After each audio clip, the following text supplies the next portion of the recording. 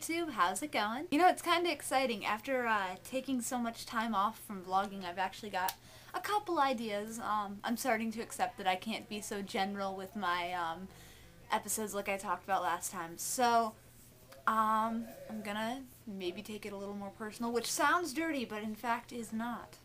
For a little backstory, I stay with my grandparents when I'm home usually. I mean, I go home to my parents' house sometimes, but mostly I stay with my grandparents because they live in a more populated area, so I can see more of my friends, etc.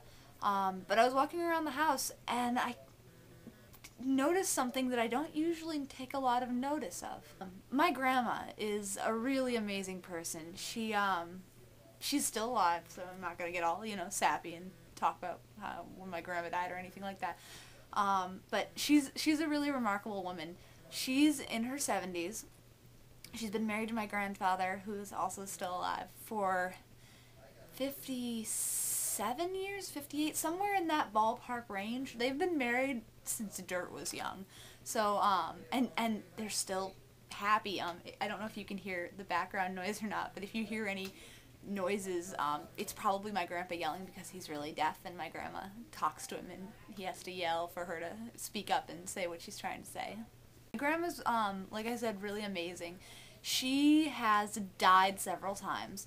She's had more heart attacks and strokes than any person living should have ever had.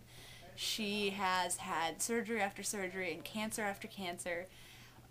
She's actually, every time she goes into the doctors, they say, oh, you've only got 6 months to live, oh, you've only got 9 months to live, you've got a year to live, you've got 3 months to live, etc. They say that every time she goes in almost, and she's consistently, she's consistently proved them wrong for like 15 years, so we've stopped, listening to the doctor's, death calls. Another thing that makes my grandma really awesome is that she is an artist. She doesn't paint anymore, but she used to do a lot of painting. She would do, mostly she would do oils, but she also dabbled in acrylics. I almost said pastels. She also dabbled in acrylics, but mostly her medium was canvas with oil paints, and she did really remarkable landscapes. And if you look around the house, there's actually evidence of her art everywhere. She's a crafty woman, my grandma. She actually painted my hope chest. Every single one of her children has like 20 of her paintings around the house. Not just because it's like, here, I painted this, you should have it. It's more like, oh my god, can I please have this? It's beautiful. The first one that pops into my view is this one in this room. And it's just like an example. You can't really tell from the video camera, but it really is a beautiful piece. And it probably doesn't help that it is, as you can see, right near the ceiling and above a window, so it's kind of difficult to tell it's there, or to be able to see it really well, but it is a beautiful piece. These are her scarier pieces. These are the clowns. There is this one, and there is this one, and this guy has a butterfly on his head. That's what that thing is. These are terrifying, I think, but my grandma really likes clowns, so I have yet to burn them. What do you know? Another creepy clown! Oh god, another clown. Did I mention that she likes painting clowns? I don't know why. I guess we all have our dark, sick side. Now, while I say that canvas is her main medium, it isn't her only medium. My grandma will paint any kind of surface.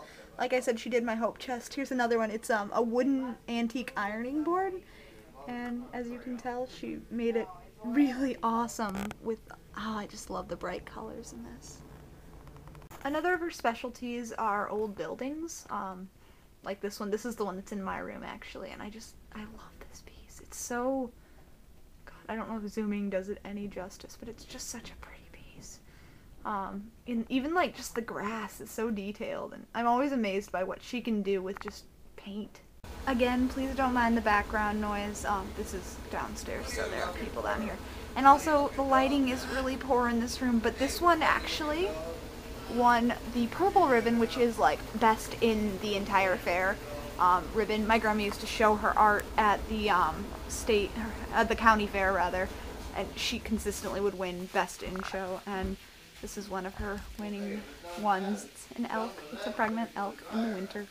I'm so glad. I was afraid I wouldn't be able to find one of her saws because the other one in the dark room is just hard to see, but her other specialty medium is saws. So this is actually like an old metal saw that she painted, and it's amazing. And I don't know, it's kind of like a panoramic view, and this is hanging from the rafter in our basement.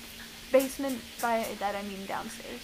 So yeah, I should probably stop going on and on about how awesome my grandma is, because I don't want to make people jealous and have them come steal my grandma, because she's pretty awesome. Like I said, she doesn't really paint anymore, but she kind of wants to get back into it. She was pretty sick a year ago, and we actually thought we were going to lose her, and then she just, like, she died on the table, and then she just came back, and now she's actually in the kitchen right now making chicken cacciatore with my grandpa for dinner, being awesome and all that jazz. So hopefully she'll be painting again soon. My name is Keps, and I approve this message. I see a red door and I want it